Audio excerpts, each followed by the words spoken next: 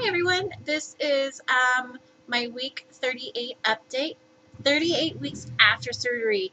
That's crazy. It doesn't feel like 38 weeks doesn't feel like it's that long ago, but it still feels like it was like a year ago. So let's get into my numbers and then we'll talk about this past week. My highest recruiter weight was 557 pounds. The date of my surgery, July 24, 2014 was 366, and last week was 247, and this week I'm still at 247. So I am 100% okay with that. I'm not gaining, which a couple weeks ago I was fluctuating, mostly due to stress and stress eating and all that good stuff. So this week I'm not struggling with that, partially because I posted reminders around my house, which I spoke about last week, to remind me, hey, why am I eating? And that seems to be working for me. So I applied for a promotion within my company, and I did the first interview great. The second interview went really well, and I did get a response saying that they had chose somebody else, that I did not get it, but it was expressed that I was one of the top two candidates, and that the person that chose had a very, very hard time choosing between me and the other person, and that, that I do have the qualifications for the promotion. It's just this other person had more experience in the area which these clients needed. So while I was tragically disappointed, the email was actually very helpful. It pointed out everything that I did right, and the line manager for the PGMs actually met with me after, and he made me feel very confident in my job and confident in my interviewing abilities, and that I would have done a good job if I had gotten the promotion, and that he does want to see me to apply for others. The sad thing about this is that this particular role only comes around every so often. Like the last one was a year ago. And so I really can't hang around waiting for a promotion through this company at the moment, because they do come far between with opportunities, and I do need to up my income somehow, with my insurance being as expensive as it is, and cost of living going up. I really haven't had a substantial raise in a while, and it's just how the company works. They really don't give raises that often.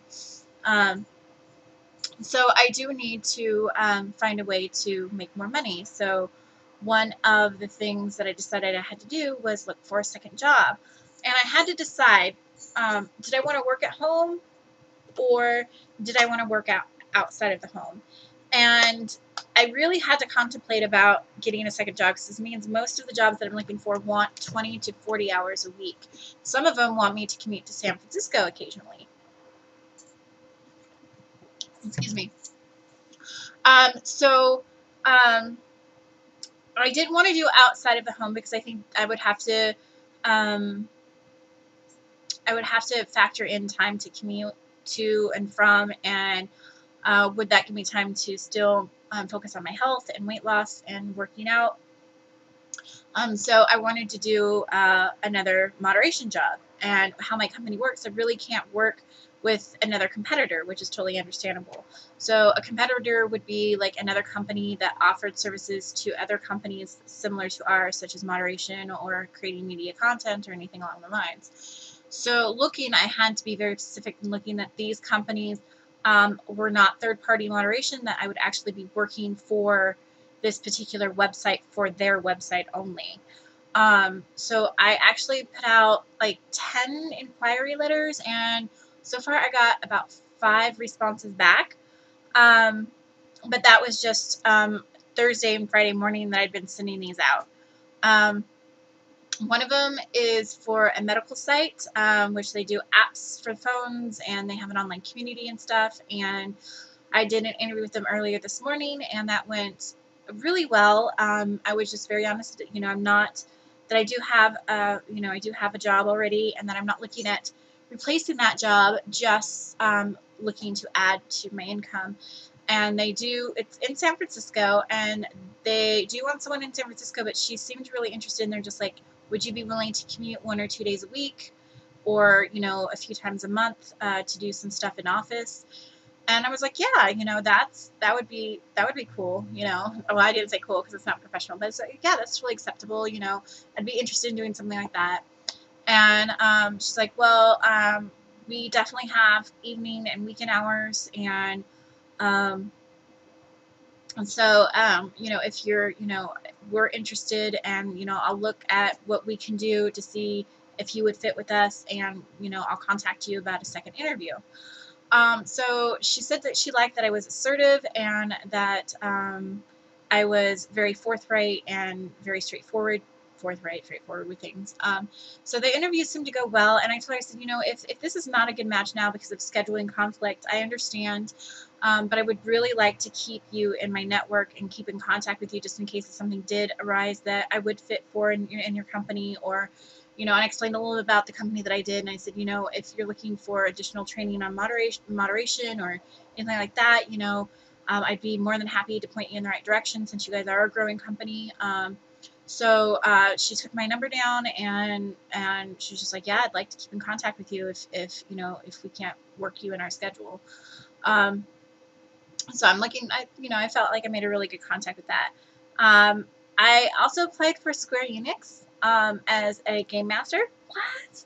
That's actually what I'm really passionate about, is gaming. But I did hear back from them, so I'm waiting kind of like for a response from them about interview time.